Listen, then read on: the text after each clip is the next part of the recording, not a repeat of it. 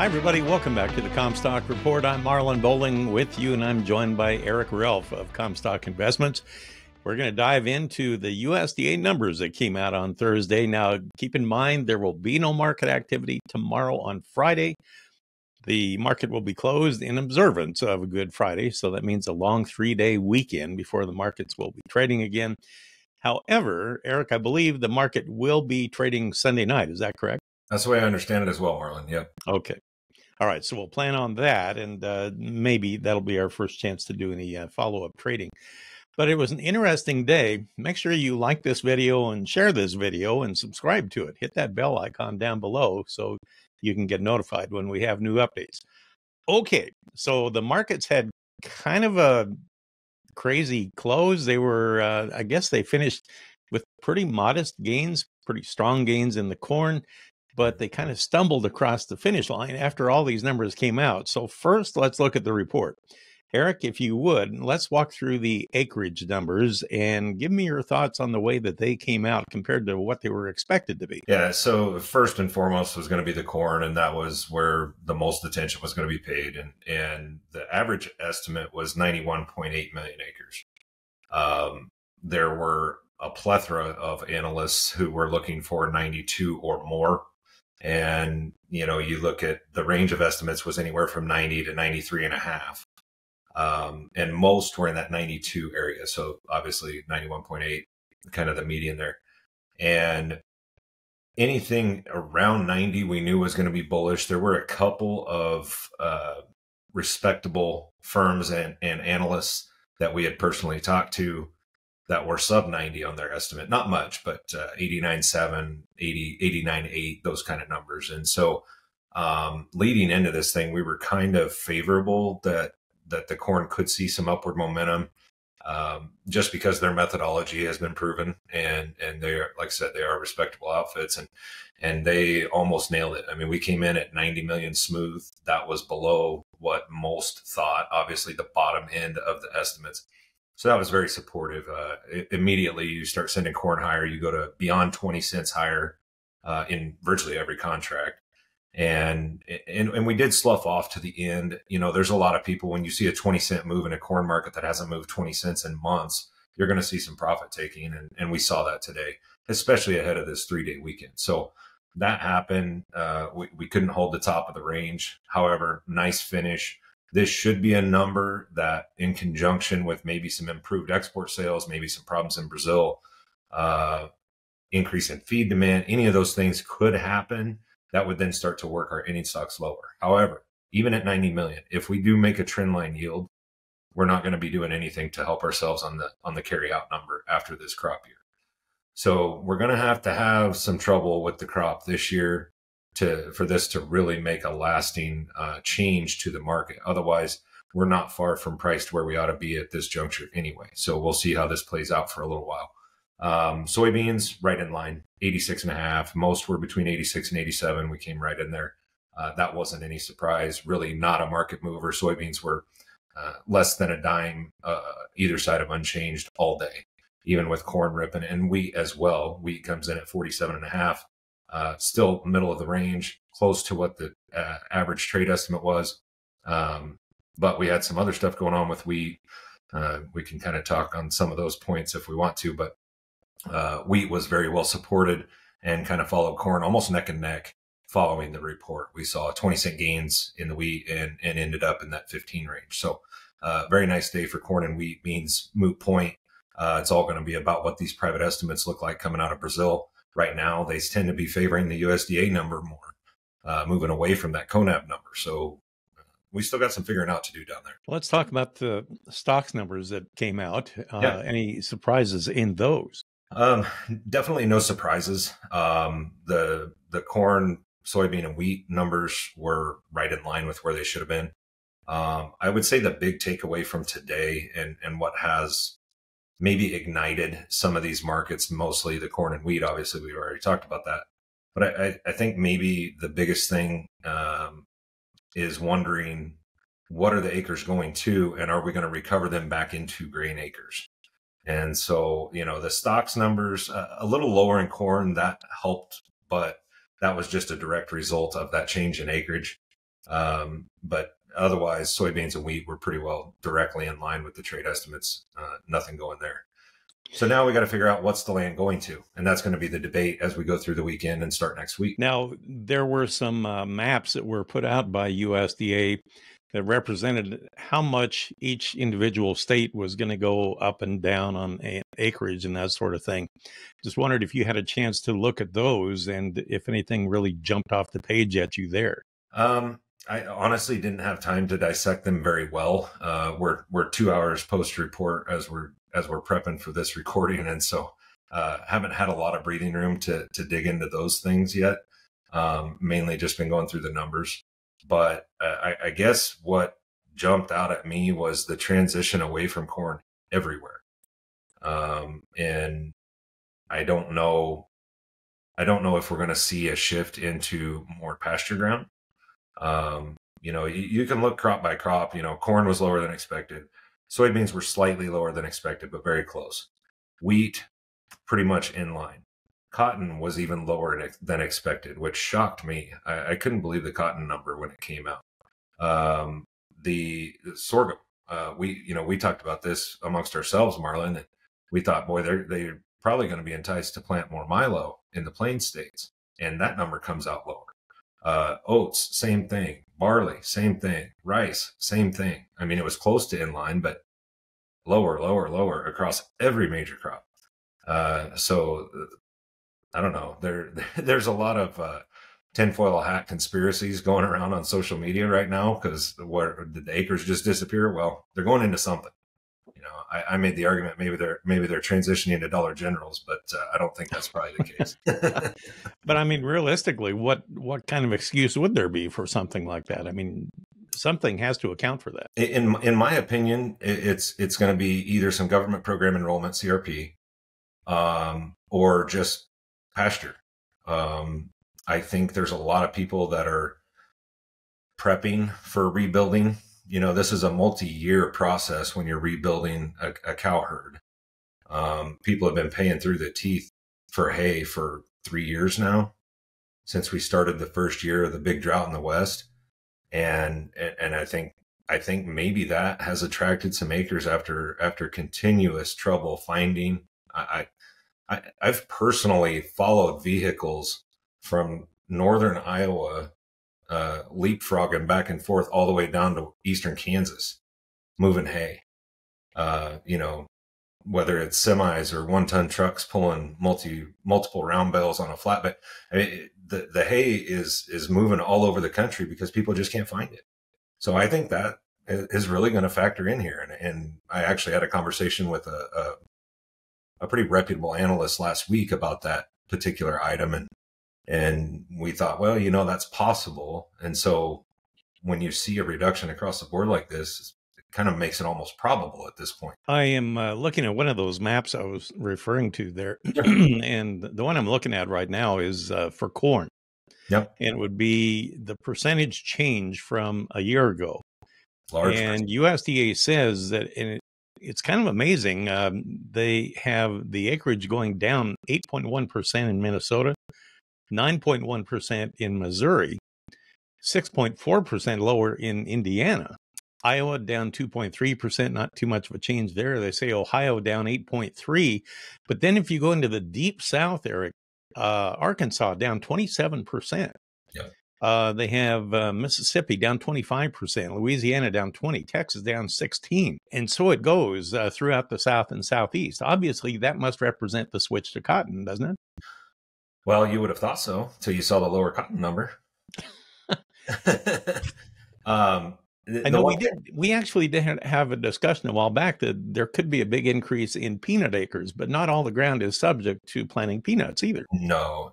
And the one thing I will say too is, I lived in and work with clients in the Delta, and they have the ability to switch acreage on a dime. The vast majority are irrigated. They have endless supplies of water. It's cheap to irrigate there. So they have the ability to kind of do whatever they want, and they can do it at a moment's notice. And so what we see today versus what reality ends up being, especially in those states, could vary. But I don't think corn has the impetus to capture anything from these price levels unless we see some major surprise in the next 2 to 3 weeks, but I don't see that either. So I wouldn't think it would go back to corn, but I think to your point, those regions, yeah, they could go rice, but that wasn't their intentions because we came in a little lower than the average trade estimate there, so they can kind of go wherever they want, but it's not reflected in any of our major crops. So maybe they're going to plant some cocoa plants. I don't know. Makes you wonder, doesn't it? Looking at the soybean map, they gave the nod for the biggest percentage gain of all places in Oklahoma. Yeah. Up 19%, North Dakota up 11. And then the gains were more modest in much of the Corn Belt. Iowa up a couple of points, Indiana up 4.5, Ohio up 5. Then it's just kind of a mishmash of not much of a change, generally just a little higher acreage throughout. You mentioned the wheat a little bit ago, and I'm fascinated by that. It looks to me like, from what we have heard over the past week or so, there may be some changing in the fundamentals behind wheat. Maybe you can elaborate on that a little bit, because we're hearing some stories that could have a longer term impact here. Yeah, it's probably, well, it's definitely too early to tell, and it may be a little early to be thinking that this would have a lot of impact. But we've had low double digit temperatures, anywhere from 12 to 19 degrees for days on end in some of these major growing regions when the wheat plants are double jointed. I think 19, 20 degrees for a night or two isn't going to hurt anything at that stage. You get down around 10 degrees for a few nights, that could be a big deal. So obviously the further north where the colder temperatures were, it becomes a bigger situation. But again, no matter where you're at, it's going to take a little time to play that out. Once it gets to the boot stage, then we've got to watch what those temperatures are doing, staying above the 25, 28 degree mark. Because you can dip down to 25, doesn't do any damage. But if you stay down there for the night, you're going to have a problem. And the long range outlook isn't very favorable for warmer temps for a while here. So the wheat has almost progressed to a point where it could cause itself some problems. But again, it's going to be down the road before we have any answers on that. Well, and I did see one report earlier today that talked about how Russia was holding off on exporting 400,000 tons of wheat. I don't know if it's just an effort to support their own market, if they're trying to choke off supplies coming out of Ukraine or out of the Black Sea. Not sure what all is behind that, but that seems like that's making people a little bit nervous too. Yeah, I think that was responsible for the pre-report strength that we saw in the wheat today, and it probably single-handedly, actually. But Russia, to me, whenever you have Sovicon coming out and saying, "Oh, well, this crop's not as good as we thought," in conjunction with a move like this, basically holding the wheat captive and holding it hostage, I would say that is Russia making a move to support the market, which is ironic considering they've been giving it away for months and crippling everyone else's wheat market, including our own, because they've just been fire sailing it. And now apparently they've hit a point where they've hit panic mode a little bit, and now they need to bolster prices. And that could be any number of things, whether it's to fund their war machine or they've realized they're in a dire situation and need to feed their people. If they implement their version of a draft in Russia, they're going to need every scrap of grain that they can grow, including every kernel of wheat. So it may be indicative of a forthcoming war move, but I wouldn't jump to that conclusion just yet. Well, there's also, of course, we've all heard the headlines that there's also growing tension between France and Russia and Belarus and Poland, and they're all kind of getting in there and getting in each other's face. France is also a big wheat competitor of ours, a big wheat supplier to the world market. And it just makes you wonder if down the road, if things get kind of dicey there in Europe, that could really kind of upset that apple cart when it comes to shipping wheat out of that part of the globe. Oh, absolutely. And nobody will be on a smaller island than Russia with regards to their contact with the outside world. I mean, they will be pointed at as the sole purpose, the sole reason that this has all happened and why this situation imploded, and that they'll be cut off, basically. And so, that, like I said, this may be in preparation for a more intensification on their war effort.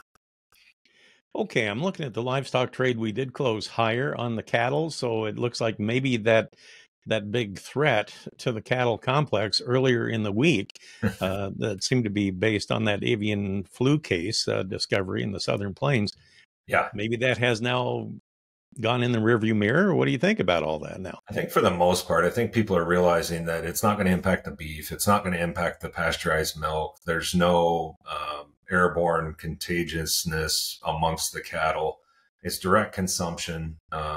Obviously, maybe they'll start putting their feed piles under nets or something, but this was not a threat that should have wrecked the market.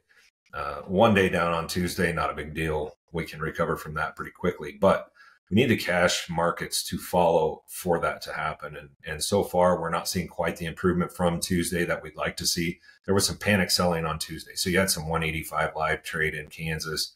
Packers were offering up lowball bids on dress trade in Nebraska and Iowa at the same time, although they weren't getting any takers. But the feeder cattle cash got thumped in the sale barns. Kill cow prices were down only for a day. They recovered immediately. That market is just fire hot.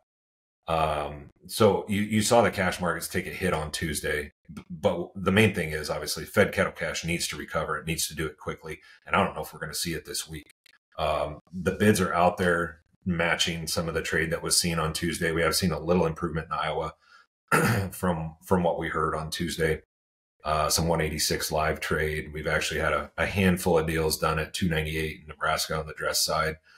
So if we could recover to last week's prices by next week, I don't expect it this week, but if we could do it by next week, then it's all in the rear view at that point. But we do need to see the cash come around. Well, let's talk about next week. All right. So we have 3 days to think about things. The USDA numbers will be digested by Sunday evening. Mm-hmm. As you look at things the way they stand now, with commodity funds having been so heavily net short for a long time, record net short in the grains, I would imagine they probably lightened up some, especially after that report came out, but it didn't appear to me like it was any kind of a rush for the door. No. Otherwise they would have been limit up, right, on Thursday? Yeah, this wasn't a mass exodus. This was just trading. It was high volume trading, and I would suspect, commitment of traders report is just a joke. We get data on Friday as of the prior Tuesday. It's never up to date. Every movement that we've seen in the market since Tuesday is unreflected when we get the data at the end of the week. And as you know, I mean, from Wednesday morning to Friday afternoon, this stuff can move a lot. And that's not reflected in those reports. So it's unfortunate that we have to rely on that or pretend that we can rely on that. But they will likely have lightened up a little. We've seen it a couple of times in recent weeks, and that's probably going to be the case here. And in the position they'll hold will still be within 5% of record, something along those lines. And again, whether we ever see the real number or not, who knows? So, but no, this wasn't a mass exodus. There's some resistance levels that if we cross, then you'll start to see a mass exodus, but they're not for another 25 cents in the corn and about 60 cents in the soybeans. So if we could get enough movement out of this to make that kind of a push, then we could start tripping some triggers and start flushing them out a little bit. But I don't know if we have the cause for that just yet. Yeah, that was my question from your experience, what you thought the trigger point would be to cause them to flip and change positions and maybe actually pursue the long side. So we got quite a bit of elbow room if that's the case. Then. Yeah, I would say so. I mean, I don't think they're going to get any kind of aggressive liquidation mode until we can take out these gap levels in primary contract months in both corn and soybeans. That's 503 corn, 1244 November beans, December corn and November beans. If you take out those levels, then they'll know we've got a real move going on, and they could have trouble on their hands. But that's going to be caused by possibly a wet planting season followed by some turn off to hot, dry, shift to an early La Nina, something along those lines. Okay. Well, Eric, thank you for explaining everything that came down the pike here during this past week. It was a short trading week. but it was a power-packed week. I'll put it It that way. was. Boy. Yeah, now we can get a few days to kind of relax and recreate a little bit. But Yeah. anyway, we'll look forward to see what the market wants to do on Sunday evening. Remember, it'll get back underway. Globex starts trading around 7 o'clock Central Time, Sunday evening, I guess. So we'll see what it wants to do by then. Eric, I hope you have a happy and safe Easter weekend, and we'll check in with you next week, all right? Sounds good, Marlin. You do the same. All right. Eric Relph with us. He is with Comstock Investments. That'll do it for this episode. Thank you so much for joining us. For producer Brianne Hendrickson, I'm Marlin Bohling. We'll catch you next time on the Comstock Report. Thanks for joining us on our Comstock YouTube channel. Don't forget, you can also find us on Facebook and TikTok as well.